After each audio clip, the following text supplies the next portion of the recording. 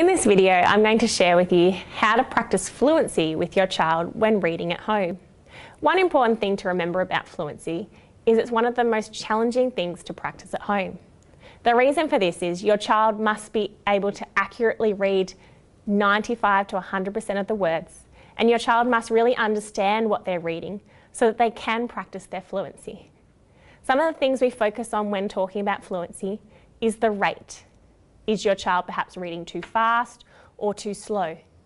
Thinking of ways that we can practice this at home is by recording your child read with an iPhone, an iPad, and getting your child to listen to themselves read aloud.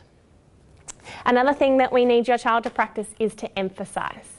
To do this, your child really must know what they're reading. We need them to emphasize a main point in a sentence, to emphasize when they need to change their pitch or tone. One of our favourite things to practice in reading is their intonation. That is changing their pitch, tone, or volume as they read. And this intonation makes your child interesting to listen to.